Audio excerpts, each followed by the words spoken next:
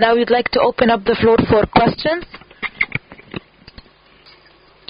Thanks a lot for such a good gathering.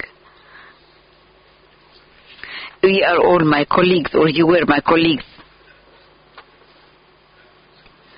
Actually, I have a concern from Dr. Muhammad Hagazi. What he talked about is that it's not the cybersecurity. It's not just a credit card has been stolen. It's a whole country has been occupied. Electricity was cut in a certain country for 5 days. So what kind of ideas that you thought to build a system so that the system will not be as good as what has been announced by the company 3 years ago, that all our information will be on their cloud. All the Feature 500 announced that in 2020, name it IBM, SAP, or whatever, all the data will be on the cloud, on their cloud. So the centralized solution, or the decentralized solution that every country should have its tools and software, not anymore 2020, they will not support it in 20. So including the issue of the firewall, what is protecting us until now, the best one who has a firewall is our eastern borders. I remember when I was an IT manager in my track, I was buying a firewall in the year 20,000. I went to a friend of mine in a security agency. He said that who is the best one selling a firewall? This one. No, but don't buy from him. Buy from number 3 ranked. Maybe the quality is not that good, but security, I approve them. So when in Egypt we will be able to have legislation just like what we did for the call centers. We did legislation so that the call centers in Egypt will compete with India, so that we have allowed that it will be over the VoIP, so that now in Egypt we have the call centers are the best. So when we will be having regulations to allow us to build firewalls inside us and to use it. But the other thing that when will we put a legislation that will not allow a deputy minister to send email while they are to another deputy minister while they are both on Gmail. So even if the email is slow or bad, so how two very high rank officials, I don't want to say that two ministers, but I don't want to say it, how there should be a legislation that any government employee inside the business should use an Egyptian email. He should have an email.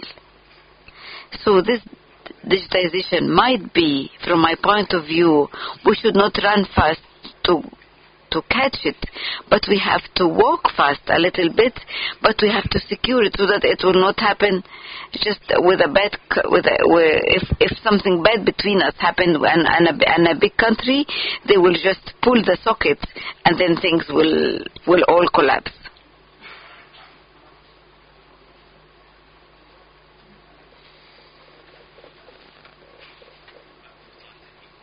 I am working in the insurance sector. I am in the committee that modifies the insurance law, and we were able to overcome the executive regulation because we have a regulatory body that oversees the insurance sector, and it will issue many regulations that we can do or replace the executive regulations. So who is the regulator of the laws? Of these laws? Is it the Ministry of Justice or Judiciary? I mean, who will settle the disputes between the conflicting parties? As long as, because we always issue lots of laws, but at the end we say that anyone who has been afflicted by damage will just go to the court of law, and because the court of law is not there busy enough, we did what's called economic courts. So, and also the mandatory insurance law in the traffic system has said that once the prosecution decision has been issued for the damaged party, actually it has reduced the ceiling from unlimited to £40,000, but they started to take it right away, this insurance, so that they are now doing without any litigation procedures. So we are happy to have such kind of law.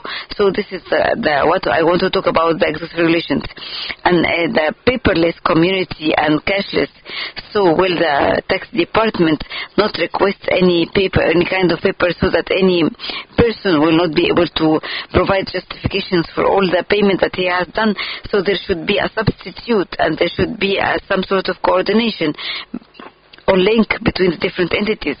And also, will the digitization, because there is digitization and digitalization, we have to distinguish between them. So are we doing digitization or to do digitalization of people? So the link between the information and data of the government, so like for us as insurance sector, in order to work in the right way, we have to request the family of the deceased person to get us the certificate of death. Why shouldn't we have a database where we go into the citizens' data and we know that whether he is deceased or not? This will serve the Ministry of Supply, for example. So will there be one source where we as different sectors dealing with the citizens can refer to, so that we can save the citizens the time or the effort of getting the papers that he has to submit? Actually, I will talk about two parts. First one is the cashless payment law and also regulating land transport. The cashless payment law is very important, but the question here, what will we do in the informal economy? Because the cashless economy, the informal economy is the cash economy. So how will you cover this? If I did not put into consideration the informal economy, which represent a big percentage, but it represent, I will not say a certain percentage, but it is a very huge sector of the economy. Just go to any small city and tell us how will you use the cashless payments. How will you cover this? This is number two. This is number one. Number two is the land transport law. I have heard always people talk about Uber and Karim.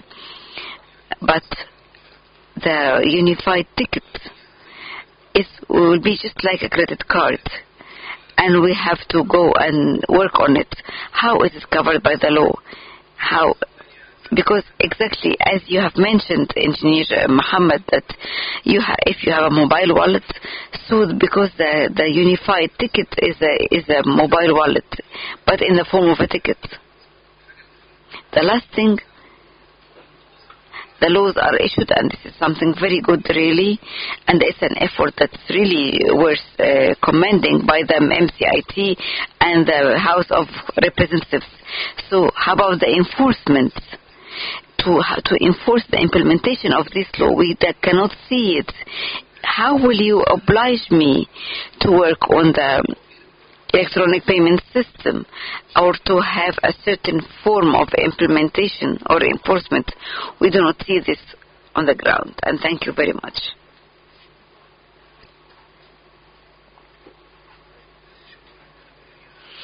Actually, I agree with my colleague, Mr. Nidal, that because we in the House of Representatives, when we issue legislations for electronic services or developing the community in general, we get very happy. But we find that on the ground we do not find the legislative impact very clear, whether because of the delay of the executive regulations, and it happened in the investment law and other laws, because the details sometimes are delayed, and this handicaps a lot of work. And sometimes if some laws are issued and the legislative impact will not be implemented on the ground, and how the law will be implemented and on whom. The last point, which really is of concern to all of us, the idea of financial inclusion, is what do we need to achieve at the end? what we need at the end are better services. Like today, I go to the governorate of Suez because I am from Suez. We can see that the electronic services, people are suffering to get pensions or to pay bills or to do anything electronic. So because we are dealing with 5 governorates where the electronic services are applied. This is mainly related to the infrastructure, or the network is down. People are standing in queues like a governorate like in the governorate like Suez. It's only one system that issues or extracts all the ID cards or the certificates. So people stay online forever. So the Egyptian citizen will not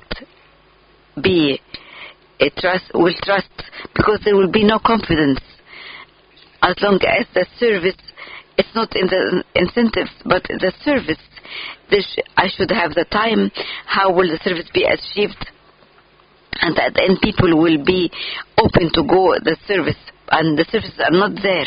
And this is something very important. And this is where all the philosophy of the laws and the electronic development stem from.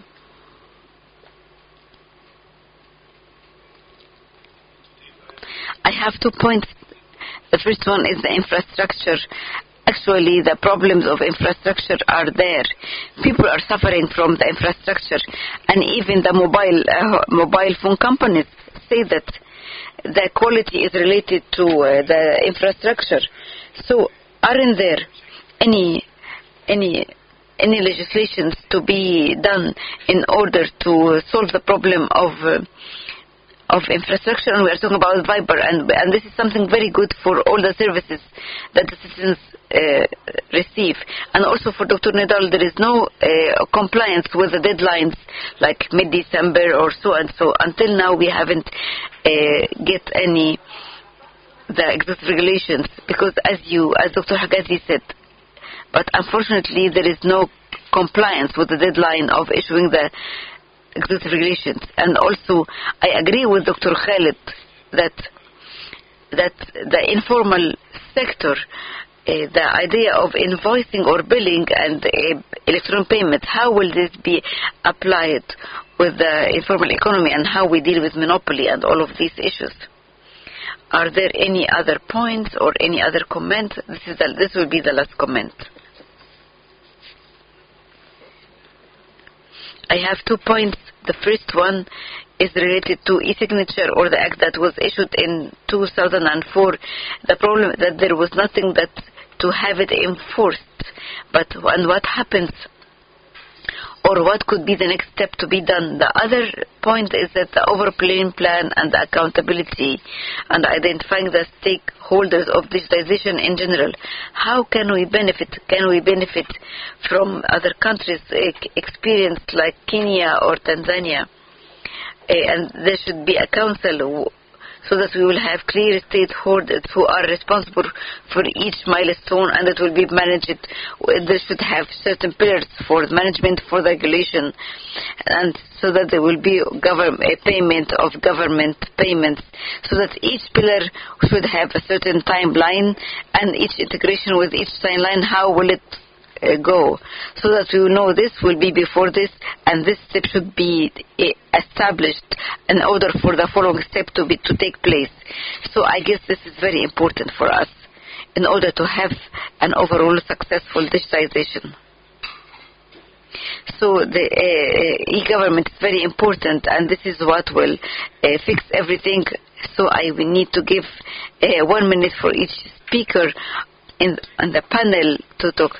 But before I give you the floor, what you said regarding that insurance sector is very true, because this is the crisis of Egypt. Things are done and nothing will take place. So how will an insurance sector is unable to get the certificate the certificate of this, for example. And though we have in the CAPMAS, they have a very good system for digitizing all these kind of certificates, and it was presented to us here by CAPMAS, but it's not linked to anything. It's a very good system. So like all the mobile applications, which will be which mobile. So it's a very big issue. So what applies on sector applies on tax administration. How will if you go to the tax department, you will find a very good computer, but they're still working on with documents, with paper documents, and with carbon copying and all of this. The computer is there, but nobody is working with it. So all the system will not be working on this way. So it's not digitization. It will take us 100 years. But if 1 year, in 1 year, the world allowed is running, but by the time you reach, you will find that blockchains are applied and the big data are applied. And we are still talking about, so the legislative framework is very important. So we have many points. The first one, which I really care about, is that you said that the insurance sector has put some rules on its own related to the application of the electronic crime law. So these laws, what I understand is that are these regulations. So because this is your mandate or your specializations, because what I mean that is every sector should have a regulator, which means that the insurance sector will issue regulations to the insurance companies, and it is free to, will it be part of the regulations, executive regulations of the application of other laws? And we, in our executive regulation, we talk about the minimum technical standards that all sectors has to abide by. So if the insurance sector, the regulator of the insurance sector was matching with the executive regulations, okay, higher, okay, but it cannot be less than the standards in the regulations. The same with the CBE, the same with the electricity sector. But this is one point that I wanted to stress.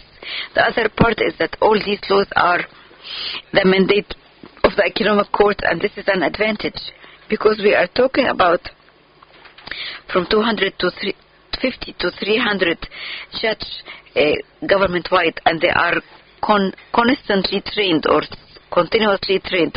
Yesterday we had 80 judges from the economic court talk about cybersecurity and the IPR. 2 weeks ago the same.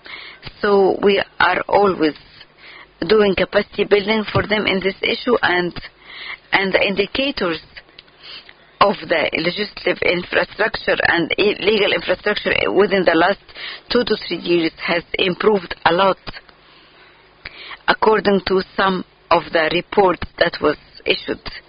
The part that is related, or you have mentioned, the part related to insurance and the emails that takes place between the ministers, there is a very secure system for dealing between ministers and government, among ministers and government agencies at the highest executive level, and this is no one of them is using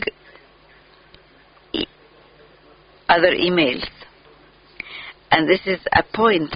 And so the system is really secure. It's not only the electronic communication system, it is even the wireless communication system.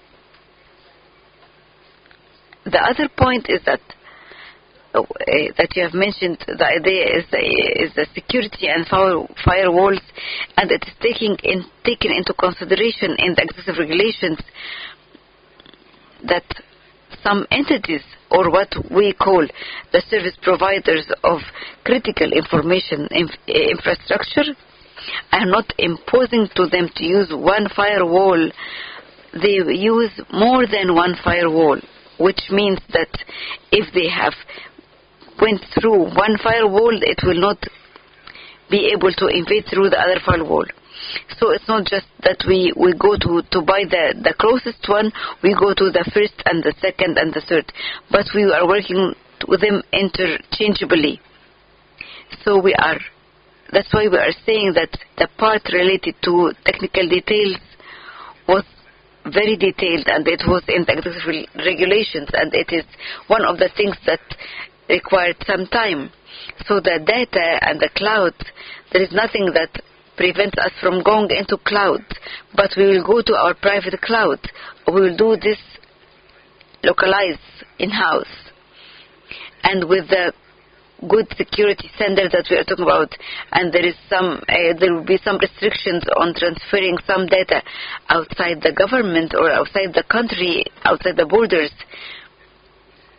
Also, the part related to the informal sector or informal economy, I agree with you 100%. But when you look at the government approach and the legislations, you will find that they are all completing the pieces of the puzzle, that we will have to merge this kind of economy into the formal economy.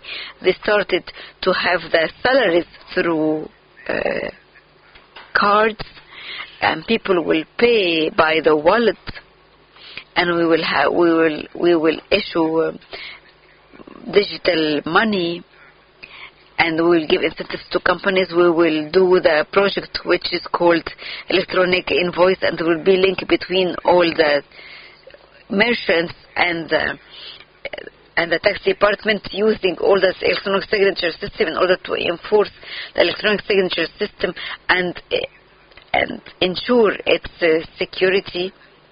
And after this, all of this, the man will not be able to carry a sack of money and put it in the bank.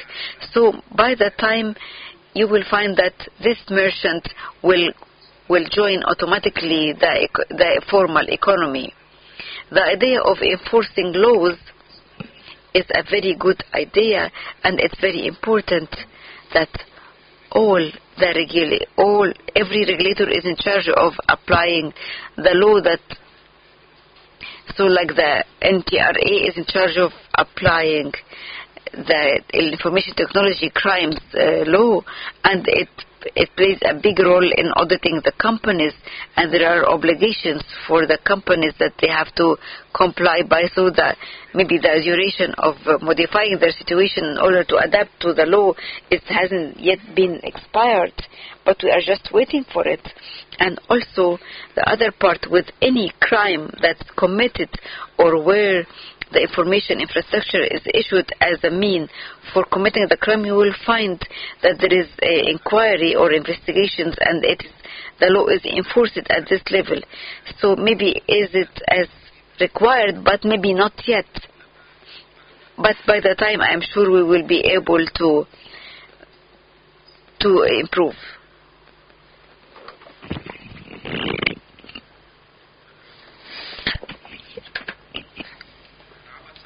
I would briefly comment at the outset. I agree with Dr. Amr. Of course, we are lagging behind when it comes to clouding, hosting, etc. Of course, call centers are ahead. We follow, or we are similar to the Indians model, and we should work hard. We have the Suez Canal, we have 18 cables, all the international data pass through Egypt. We do not even get a fee for all this data transmitted through our cables, and we don't need the legislations in this regard. We can issue licenses or permits. We can issue some incentives to attract all international companies to host in Egypt. GPX has an Egyptian permit, and they can host a company. They work already in the 5th settlement and in the 6th of October city. We can attract web hosting companies in Egypt, because Egypt's strategic location is in the favor of all the international companies. To have the cable here next to the Suez Canal would be a big advantage to all these companies. Of course, there are many benefits, whether from a security, from economic points of view, and we will make this as successful as the call centers model. As for linking ministries together, of course, we still face some challenges. I'm sorry to say, but each ministry work on its own. It's as if they are working on isolated islands, and of course, each ministry needs the rest of the ministries, and of course, it takes time. It's very time consuming, but we are good. Some information are linked,